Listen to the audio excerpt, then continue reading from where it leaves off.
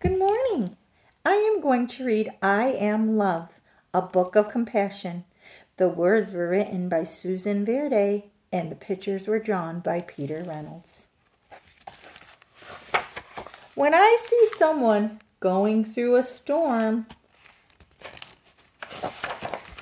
of hurt and unfairness, of anger and sadness, when the sun disappears and the skies grow dark,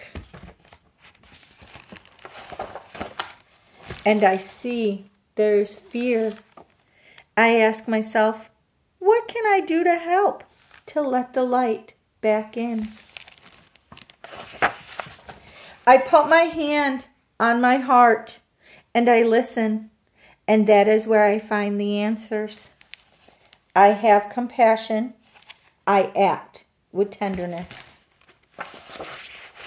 I am love. I can listen and not say a word. I can be there. Love is present. I can hug and hold and say everything will be all right. Love is comfort.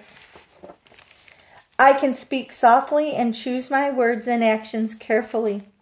Love is gentle. I can give thanks for all that I have and am able to share. Love is gratitude.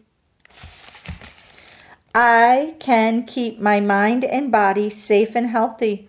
Love is taking care of me. I can express what's important to me. Love is creative. I can know that no one is perfect. Love is understanding. I can do my best to make things better when something is wrong. Love is effort. I can celebrate those I've loved before. Love is remembering. I can find goodness in a kind word and a helping hand or a shared smile. Love is tiny gestures. I can breathe in the air that the whole world shares and know all creatures are made from the very same stardust. Love is connection.